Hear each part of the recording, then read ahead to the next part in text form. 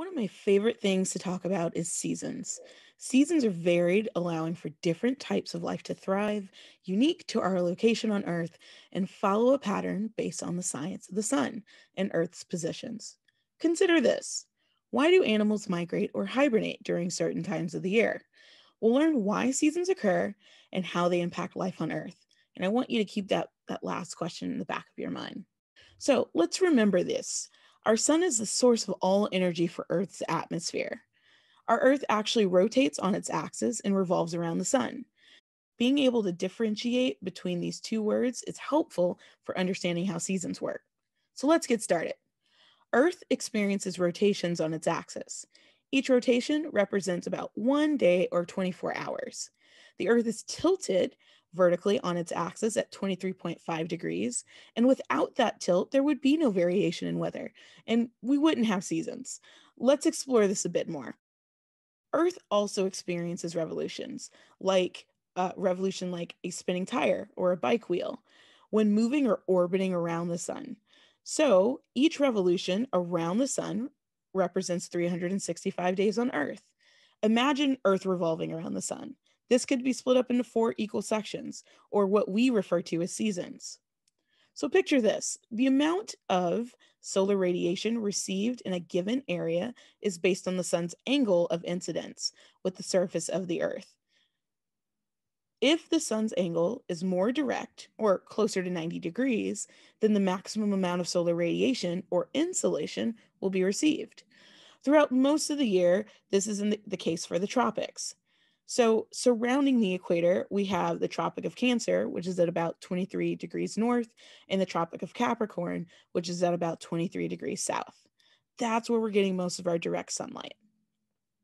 When the Earth changes position, however, so that one hemisphere is tilted towards the sun, the angle is much smaller. So that area will receive less insolation. So when the northern hemisphere is tilted towards the sun, it receives more sunlight, unlike the southern hemisphere, which receives a smaller angle of insolation. Can you think of how this may relate to seasons? We can also use the Earth's poles to identify which season might be occurring. Summer in the north and winter in the south actually occurs in the same time. Northern and southern hemispheres experience opposite seasons. So let's expand what we already know. We know there are four seasons: summer, fall, winter, and spring. And here, just in this diagram, we can kind of break those down. So when the Tropic of Cancer is tilted towards the sun, it is summer in the northern hemisphere. We experience long and warm days. In the fall, we experience cooler days, the leaves change colors, and there's a reduction in photosynthesis. In the winter, our Tropic of Capricorn is now tilted towards the sun. And in the northern hemisphere, you're experiencing short and cold days. There's an increase in plant dormancy, and animal migration and hibernation happens in colder climates. Then in the spring, warmer days occur. There's more precipitation. Plants bloom, and because they're less dormant, animals tend to migrate back, and hibernation ends. So latitude determines your experience both in the intensity of sunlight and the hours of daylight you receive.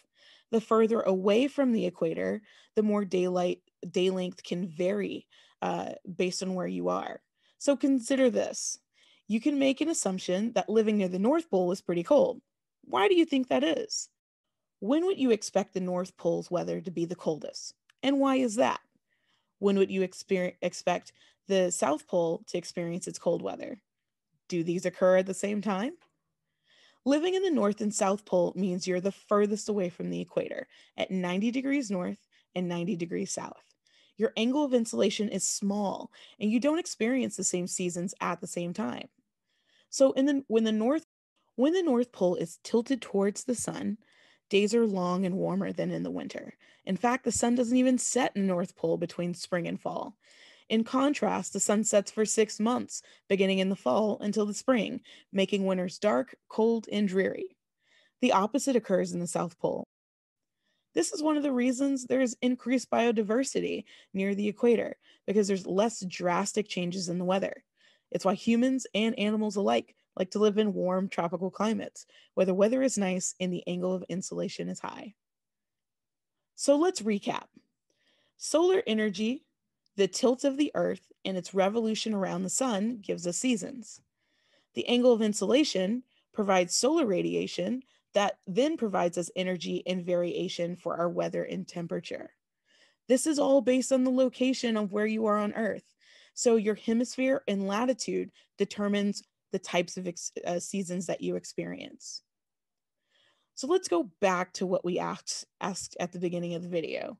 Why do animals migrate as seasons change? Well, as weather shifts from warm to cold, liquid water is more likely to freeze and become less available for producers. They reduce Your producers, like plants, reduce the amount of photosynthesis, and this can be especially seen in temperate areas where leaves change colors and tend to drop from trees. And since all organisms rely on producers to make energy available within their ecosystems, right? And this means that plants aren't producing flowers and fruits, they generally this means that there's less food for some animals.